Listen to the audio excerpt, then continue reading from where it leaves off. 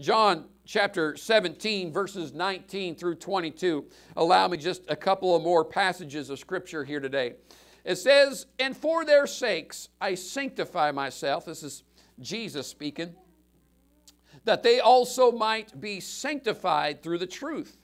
He says, "Neither pray I for these alone, but for them also which shall believe on me through their word, that they may all be one, as thou, Father, art in me and I in thee, that they also may be one in us, that the world may believe that thou hast sent me.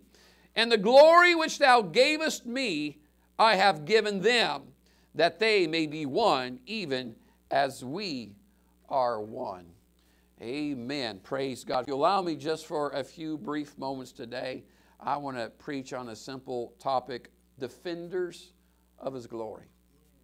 Amen. How many know that we are defenders of His glory?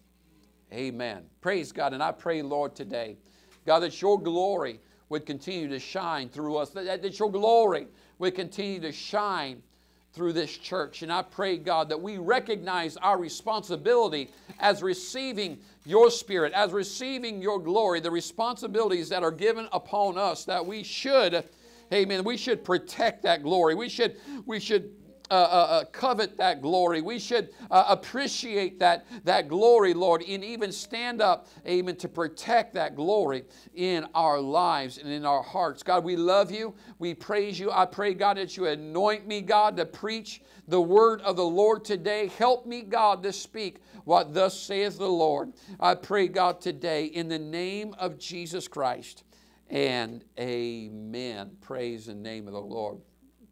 Well, I don't mind telling you that if God were not alive today, I wouldn't be too interested in studying the Bible.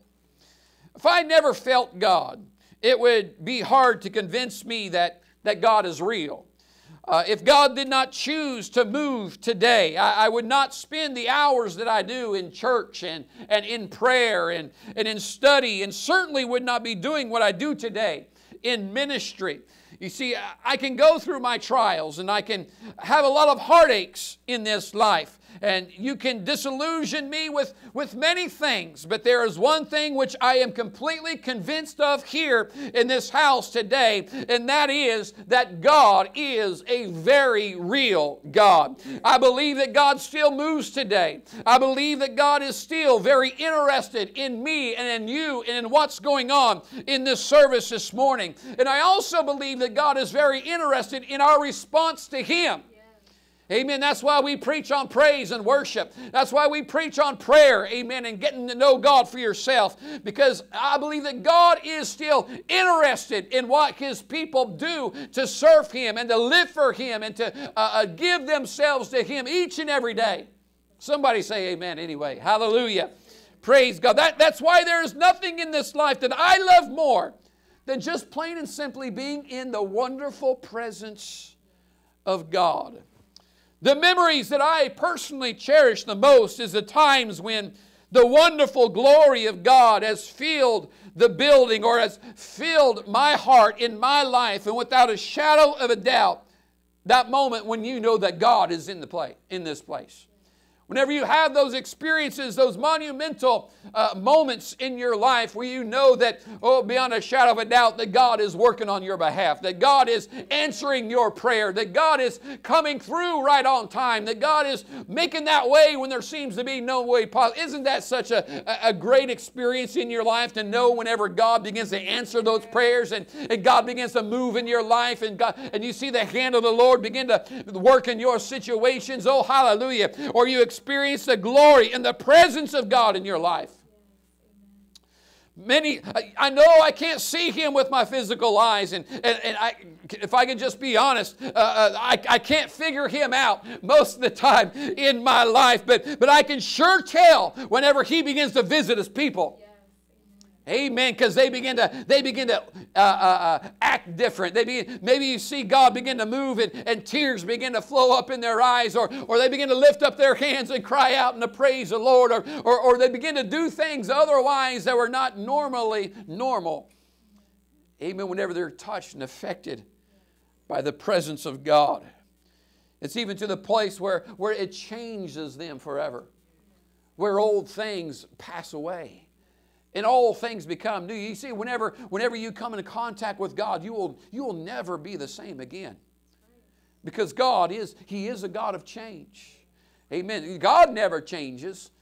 A lot of things change in our lives from each and every day. But God, whenever you come into contact with God, you will never be the same again. And I'm not going to preach upon that, but I'm talking about God's glory. But it's a good heaven. Let me say it like this. And if it's so good about experiencing and feeling the presence of God down here, I wonder what it's going to be like whenever we make it to heaven. I just wonder whenever there's no flesh. Oh, hallelujah. Somebody can shout on that. Whenever your back doesn't hurt and your knees don't hurt, you don't have a crickety shoulder and things aren't going on, and you can just worship the Lord to the freeness of your, and where the Spirit of the Lord is, there is liberty, and there's no hindrance. There's nothing holding you back. Amen. You can just praise and worship God as long as you, I wonder what that's going to be like whenever we make it to heaven and we can begin to jump up and down and run on the streets of gold and begin to have a glory party in the middle of His presence. That's right. Just saturated in the glory, consumed by His presence, and able to worship Him unrestrained. Oh, hallelujah.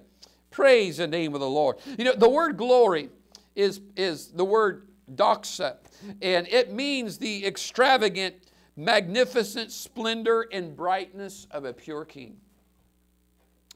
It referred to the times that God's mighty splendor and magnificent power came among men, till there was no doubt that the King of glory had visited that place. I'm talking about the glory of God. The word doxa denotes all of the goodness, and it also denotes all of the power and all of the ability that's in the King as well. You see, when the glory of God comes into a place, what is happening? It's not just a feeling, but what is happening is that God has made everything that we need available to you for that moment. All His power, all of His glory is at your expense. Amen. All the riches, all the power, and all the miracles, all the blessings that you need in that moment is available. That's why I say every service, I just pray that God's glory would fall in this house, that God's presence would just begin to move. And as we lift Him up and praise God, and we know that as the praises go up, the blessings and His presence comes down, and as His Spirit and glory begins to move, amen, you have at your disposal all the greatness and the power of your King. Amen. If there's one objective that I have as a preacher, if there's one purpose that we have this morning as a church, if there's one goal that we should all aspire to here this morning, that should be to do whatever we can for the glory of the Lord to fill this place. Sometimes I got to push aside my fears.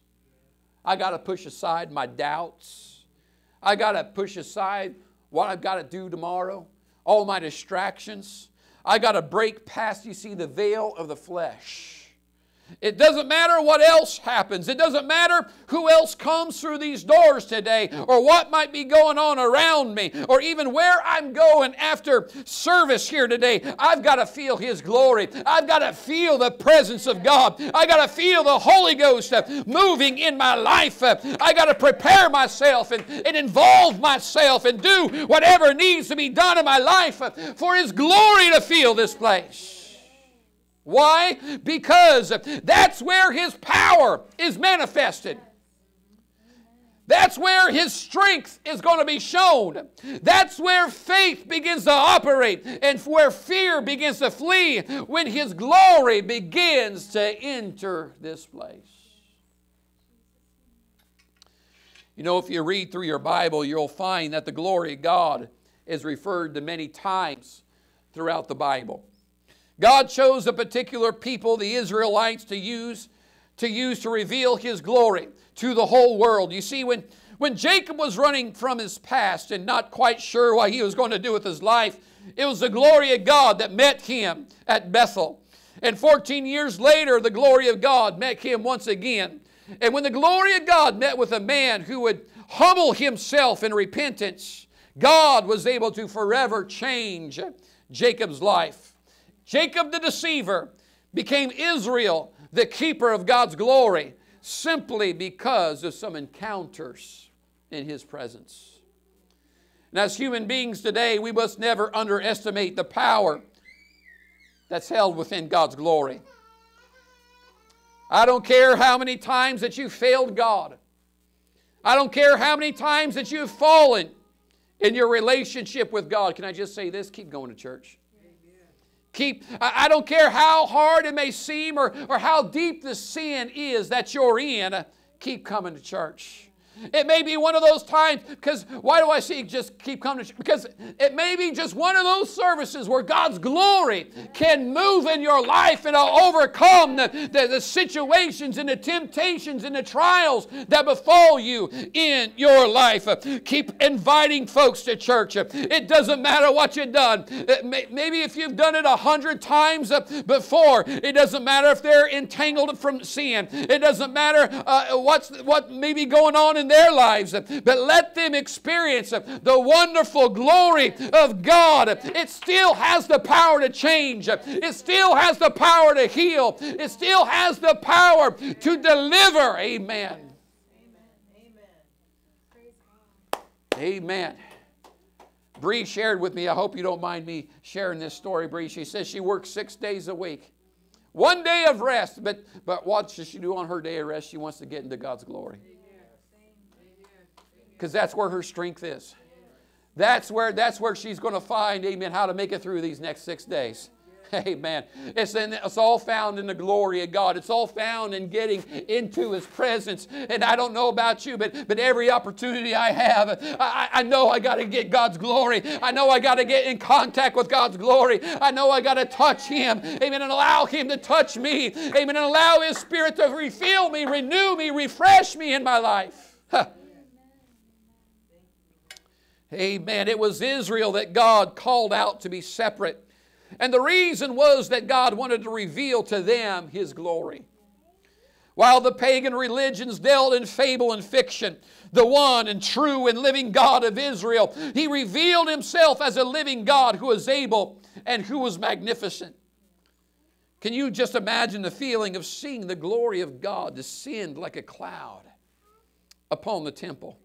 And knowing that God Almighty had just come in with all of His power and with all of His might, that His presence is so thick that can visibly be seen. Can you imagine being at Solomon's temple after Solomon had just spent great effort and great expense in preparing a place for God to begin to dwell, and seeing the sacrifices get interrupted by the glory cloud of God that was so thick that the Bible says the priest could not even stand to minister.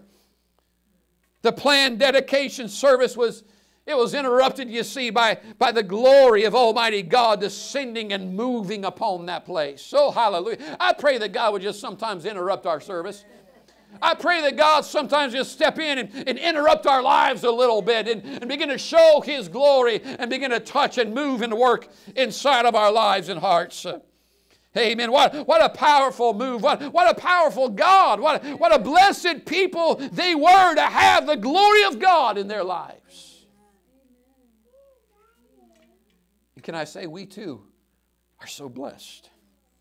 The same things that attracted God to move in such a powerful way has attracted God to move in our church as well, in this city as well. You see, there are 3 things that attracted God to move in Solomon's temple. Number 1, the people had gathered themselves together to commit themselves to praise and to worship only the one true living God, with a humble and with a repentant heart. And number 2, we know that the temple was also furnished and built according to God's design, according to God's specifications. And number 3, we know that there was much sacrifice. There's much sacrifice of time and of animals and effort to prepare a place for God to dwell amongst His people. And all 3 have attracted God unto us this day as well. You see that this morning is a tremendous example of the mighty glory of God being able to visit us. Sometimes He descends in worship. Sometimes we know God descends in the preaching, and sometimes we know that God descends in the altar call after the preaching is over. But there have been many times when God has come with all of His glory and maybe in the prayer meeting before service as well. Why? Because some of us are meeting the same criteria that attracted God to Solomon's temple. Amen. You see, God's glory will come through your praise, through your sincere, heartfelt worship, always with a humble and a repentant heart. Just as the temple was furnished, and we know the temple was built according to God's design and God's specifications. You see, it takes studying and knowing the Word of God to make our bodies a temple that's designed according to God's specifications. Oh, hallelujah. You see, when we're following God's Word, when we're following God's specifications, we will begin to see His glory to begin to move and operate inside of each and every one of our lives. In other words, we need to repent of our sins, and we got to be buried with Him in His name. That happens when we're baptized in the name of Jesus Christ. No other name will do, for there is no other name given among men whereby we must be saved. And we got to be filled today with the gift of the Holy Ghost. Amen. We got to be filled with the Spirit. We got to be born again of water and of the Spirit to enter into the kingdom of God. We have to have received the gift of the Holy Ghost with the evidence of speaking in other tongues. For the promise is unto you, and it's unto your children, and to all them that are far off, even as many as the Lord our God shall call. And just as there was a sacrifice of time and of animals and of effort to prepare a place for God to dwell, God's glory still moves today as we prepare our hearts through prayer, through meditation of His Word, through the time and the sacrifice that we give to prepare ourselves to be a living sacrifice that is holy and acceptable unto Him. Romans 12:1 says, let me read it for you. He says, I beseech you therefore, brethren, by the mercies of God, that you present your bodies as a living sacrifice that is holy and acceptable unto God, which is your reasonable service. You see, God still wants to dwell today, in this hour, amongst His people. He still wants to reveal His glory to His chosen people. He still wants to reveal His glory to this area, to Warrenton, Virginia, by people who are committed to worship Him and to give Him their pure and their humble hearts over unto the Lord, by people who are willing to sacrifice their time, sacrifice their worship, sacrifice their effort and expense to provide a place for God to dwell and meet His people within, and by people who are willing to build the temple of the Holy Ghost inside of their bodies in the design and to His specifications. When people are going that direction in their lives, God will reveal His precious glory unto the people. You see, in our text, it was the night before Jesus' death, and Jesus was praying for His disciples. And as He prayed for them, He looked at the 11 and realized that they were just but a small part of what God wanted to do. You know, Jesus started a home missions work. He only had we got just almost about as much of a congregation that Jesus had. He only had about 11 or so disciples. But they were all His disciples, and they all had spent about 3.5 years with Jesus, literally walking the earth. And as I recently read Jesus' prayer, something stood out to me. It's in John 17:19. He says, and I read it as our main text as well, but it says, and for their sakes I sanctify myself, that they also might be sanctified through the truth. Here's what I noticed. Neither pray I for these alone, but for them also which shall believe on me through their word, for they all may be one. And I hope somebody caught that. You see, Jesus just wasn't praying for 11 disciples. Jesus wasn't just praying for 11 Jewish men who were there, but he was praying for, quote, them also which shall believe on me through their word. In other words, he wasn't praying just for the original apostles, but he was praying for all who would believe on Jesus through the disciples' word. Amen. Then Jesus went on to say that they, meaning the apostles and those who would believe their word concerning Jesus, that they all may be one. So what does that mean? It explains it in verse 22. It says, and the glory which thou gavest me, I have given them, that they may be one, even as we are one. Jesus was praying that the glory of God would be manifest through the disciples, and that same glory that had been revealed to Israel would carry on throughout his disciples and even into those who believe on Jesus through the disciples' words. That means us. That means you. That means me. That means the glory of God can dwell in this church today. That means the glory of the, oh hallelujah. That means the glory of the Holy Ghost can dwell in our homes. That means the glory of God can dwell in our schools. That means the glory of God can dwell wherever God's people are. Oh hallelujah. Do you realize, amen, you can take the glory of God with you wherever you go? Oh, hallelujah. And where the glory of the Lord is, unboundless possibilities. Amen. God has all power in heaven and earth. God is able to do above and beyond exceedingly whatever we could ask or think. Praise God. In other words, God didn't give us a bunch of stories about His glory descending and miracles and powers and wonders being done just to make us sigh and wish that we could have that. That's not why the Old Testament stories are there for us just to wish that we could experience those moments. But He gave them to each of us to reveal to us exactly what He wants to do through each and every one of us here this morning. You see, Jesus prayed that the glory of God would be revealed through the apostles and those who believed on Him through their word. That's why when you begin to teach and you begin to obey the apostles' doctrine, it begins to bring the glory of God in your life. When you begin to teach and to preach the same message that was preached as Peter and John and what Paul preached, and begin to obey it and practice it and live it in your life, you begin to experience the glory of the Lord. Many of you, through either teaching or divine revelation, have come to realize that the truth of who Jesus Christ is.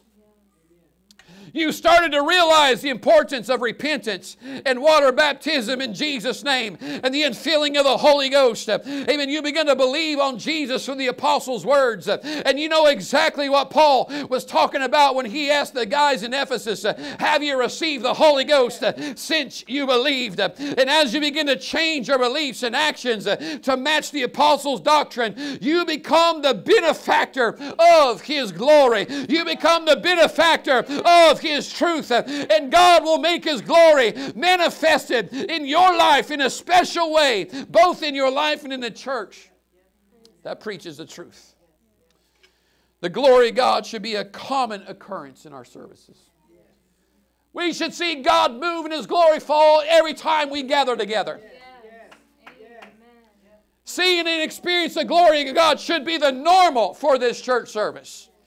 Amen. I long for a day, amen, where we can just go to God and feel His glory and get lost in His presence together and begin to experience His power together and to see signs and miracles and wonders begin to be made manifest. Because why? Because we are gathered together as one, and we begin to call upon the name of the Lord, and we begin to see His glory begin to move and fall in the midst of this place, amen, and we start to see the miracles of God manifested. It all happens when the glory of God comes down. Folks, I don't want a service to go by where we don't experience His glory. You know what? Can I just be transparent and honest? We're not here just for a fellowship. We're not here as a gathering. This isn't a club. Amen. If we were just to gather together and just go through the motions and not experience the glory, I would go to another church across town.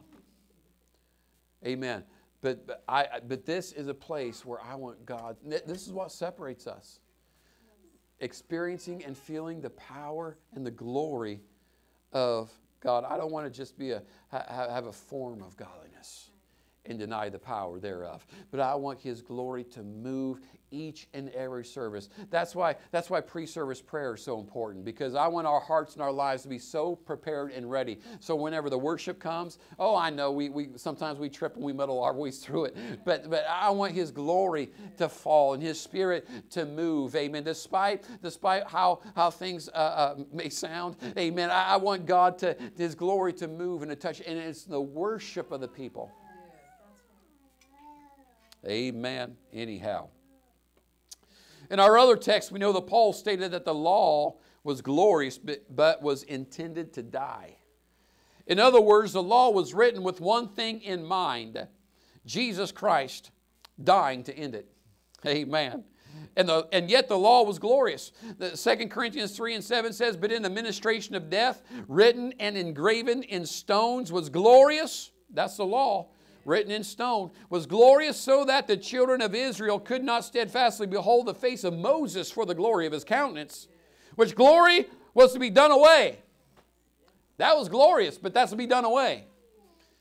Verse 8 says, "How shall not the ministration of the Spirit be rather glorious? For if the ministration of condemnation be glory, much more doth the ministration of righteousness exceed in glory. For even that which was made glorious had no glory in this respect, by reason of the glory that excelleth. For if that which is done away was glorious, much more that which remains is glorious." So what's his point? What's he trying to say? If the law was so glorious that when Moses came down from receiving it, the glory of the Lord shone so much that Moses had to put a veil over his face because it scared the people half to death. The glory of God had so great effect on Moses, who witnessed it, that the people saw a visible appearing, a visible shining. But Paul went on to say that the law was simply to bring us to Jesus Christ and to the dispensation of grace. The law was to get us to a time when the Spirit of God could minister among us. So if the law was that glorious, and the glory of God in law was able to have such a tremendous effect, then the glory of God now, today, that the Spirit of God has been poured out now that Jesus Christ has died, now that Jesus Christ has risen again, it will exceed in glory. Can I put it like this? The latter rain shall be greater than the former rain. You see, it's His presence. It's His glory. And His Spirit will be made manifest for all to receive today. When I think of what God has done for the people of Israel, when I think about the glory of God coming and troubling the Egyptians while Israel escaped on the other side of the Red Sea. When I think of how the glory of God led Israel literally into the promised land. When I think of how the glory of God filled the temple and shook the mountains and all the wonderful acts that God did for His people back then, I need to realize that God is going to do greater things for His people in this hour, in this age today. For the people who believe this precious apostolic message, for those who are willing to build this temple according to the specifications of God's Word, I believe we're going to see greater works and greater revivals and greater miracles and greater things for God to do when His glory is manifested amongst His people. In our text, when God brought the children of Israel, He brought them to Mount Sinai and He showed them His glory. Exodus 19:19 says, "And the Lord said unto Moses, Lo, I come unto thee in a thick cloud, and the people may hear when I speak with thee, and believe thee forever." And Moses told the words of the people unto the Lord. God then gave them stipulations on how to guard the glory as well. As I began to read this passage this week, something stood out to me that I never quite noticed before. What would happen to the people if they touched the mountain?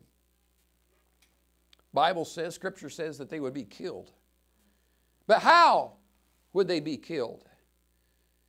Scripture leads to say that God left it up to the people to execute judgment to those who touched the mountain. Amen. In other words, God was going to reveal His glory, and yet it was up to the people to defend it. Let me read it. Exodus 19, verse 10. It says, "And the Lord said unto Moses, Go unto the people, and sanctify them today and tomorrow, and let them wash their clothes, and be ready against the third day. For the third day the Lord will come down in the sight of all the people upon Mount Sinai." Verse 12 says, "And thou shalt set bounds unto the people round about, saying, take heed to yourselves, that ye go not up into the mount, or touch the border of it. Whosoever toucheth the mount shall be surely put to death." Verse 13, "There shall not a hand touch it, but he shall surely," what? "He shall surely be stoned or shot through. Whether it be beast or man, it shall not live. When the trumpet soundeth long, they shall come up to the mount." And see, in all Scripture, I can only think of a few times that God has defended His glory Himself. Think of men like Uzzah. I know the story of Uzzah. God struck a man named Uzzah dead because he touched the Ark of the Covenant while they were moving it. Another time I can think of, God burned up the sons of Aaron, Nadab and Abihu, when they had offered up strange fire to God upon the altar. Another time I can think of is when God struck dead Ananias and Sapphira for lying to the Holy Ghost. But since then, we cannot find another person struck by God in defense of His glory. Why? Because God has left it up to us now to defend His glory. If you want the glory of God to stay, and I want the glory of God to stay in this church. If you want the glory of God to stay, then you must be willing to defend it. Amen. Why would God strike Uzzah dead? And yet, when the Philistines stole the Ark of the Covenant, which is where God dwelt, God didn't strike the Philistines down. He didn't kill them immediately, did He? Because God wanted Israel. Because God wanted His promised people to defend His glory. God wanted the people to stand up and to serve God and to love Him and to keep His commandments in order to keep the glory. Amen. We've already talked about when Solomon dedicated the temple to God. In reading, I found another disturbing scripture. Let me read it. It's in 1 Kings chapter 9 and verse 1. It says, "And it came to pass when Solomon had finished the building of the house of the Lord and the king's house and all of Solomon's desire, which he was pleased to do, that the Lord appeared to Solomon the second time, as He had appeared unto him at Gibeon. And the Lord said unto him, I have heard thy prayer and thy supplication, and thou hast made before me. I have hallowed this house which thou hast built, to put my name there forever, and mine eyes and mine heart shall be there perpetually. And if," He says, "and if thou wilt walk before me, as David thy father walked, in integrity of heart, in uprightness, to do according to all that I have commanded thee, and will keep my statutes and my judgments, then I will establish the throne of thy kingdom upon Israel forever, as I promised to David thy father, saying, there shall not fail thee a man upon the throne of Israel." Verse 6 says, and listen to this, "But if ye shall at all turn from following me, ye or your children, and will not keep my commandments and my statutes which I have set before you, but go and serve other gods and worship them," He said this, "then I will cut off Israel out of the land which I have given them, and this house which I have hallowed for His name will I cast out of my sight. And Israel shall be a proverb and a byword among the people. And at this house, which is high, and every one that passeth by it shall be astonished and shall hiss. And they shall say, Why hath the Lord done thus unto this land and to this house? And they shall answer," and I have this underlined, "because they forsook the Lord our God, who brought forth their fathers out of the land of Egypt, and have taken a hold upon other gods.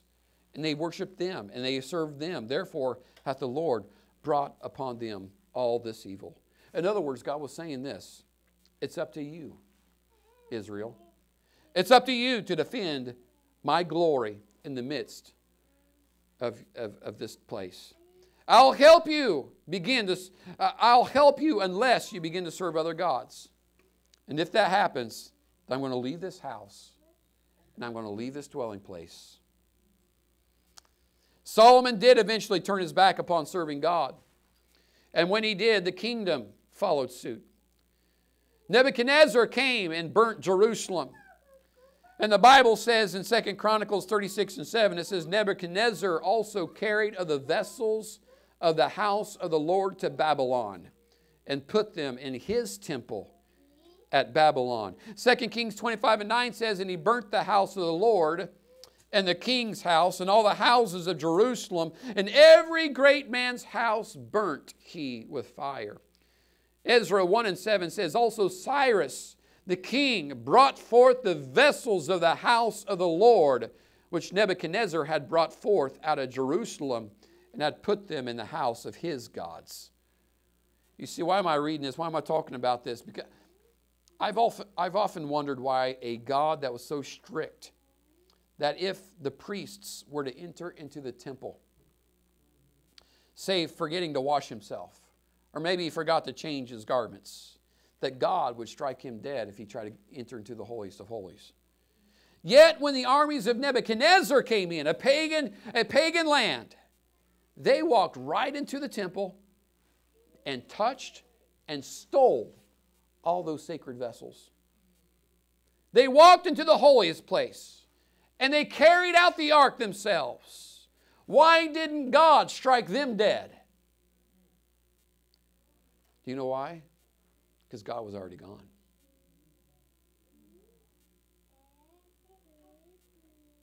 His glory was already departed. When the people chose to live in idolatry and compromise and to live like the world or live like other pagan lands, God said this, if you will not defend my glory, I'm going to leave. If you're not going to stand up for truth, for righteousness, I'm going to stand up and leave. It's up to us to keep this precious glory of God intact for this community, for this county. Love those sunglasses. For God. In Jesus' name. Let's all stand here today. We're going to stand until they got me off track. We're going to stand. We got to get a picture of that. You see, when I look over the history of God's people, I can find generations that have neglected to defend the glory of God. Just as God was already gone when Nebuchadnezzar came, so was the glory of God departed from Solomon's temple when the Romans destroyed it in AD 70. Matthew 24, 1 through 2 says, and Jesus went out and he departed from the temple, and his disciples came to him for to show him the buildings of the temple. And Jesus said unto them, see ye not all these things? He said, verily I say unto you, there shall not be left here one stone upon another that shall not be thrown down. When they rejected the apostles' message, the glory of God had left the temple. Now, just because the Spirit of God lives in temples in the human body today doesn't lessen the responsibility of us to guard His glory in our hearts and our lives. Oh, hallelujah. We must become, if you will, guardians of the glory of God in our lives. It's not enough to feel the glory of God one time. It's not enough just to have one experience somewhere in our past where God may have touched us or we got goosebumps. Amen. Or we felt the Lord in one moment. No, we have got to feel God continually. In other words, we got to guard the glory. We got to guard the Holy Ghost that's inside of us, inside of our lives. See, can I say this? In this crazy day and age, whenever you get on the internet, protect your glory. Protect the glory of God. Don't go wandering around. Don't go surfing at things we shouldn't be looking at. Whenever, sometimes even whenever we're watching the news or you're looking, guard the glory of God in your life. Guard the glory of God in your heart. Yes, we still today, because our bodies are God's temple, we've got to guard that glory, the Holy Ghost, inside of each. No flesh is going to glory in His presence. Every time we start to get angry at somebody. Can we guard the glory? Every time we feel resentment or strife towards somebody that's wronged us in our past, can we guard the glory? Every time, even sometimes where it seems like we got justification for our wrongs and for justification to act the way we do, can I just say it like this? Guard the glory inside of you. Live like God wants you to live. Act like God wants you to act. Amen. And serve Him all of your life. Because I don't want to be in a place where, like Samson, where he wist not that the Spirit of the Lord departed from him. Amen. I want God to be in my life each and every day. We need the glory of God, and we've got to keep it. We need to protect it. We need to defend His glory in our lives, in our church. We need to protect His glory in our homes. We need to protect His glory in our families. We need to protect the glory of God. I'm looking at today the defenders of His glory. Amen. Why don't we lift up our hands and our hearts? Let's talk to the Lord here today. God, we love You, Jesus. God, I praise You, Lord God, and help me in my life. God, in everything that I do, God, whether I'm at work, God, or whether I'm at home, God, or whether I'm...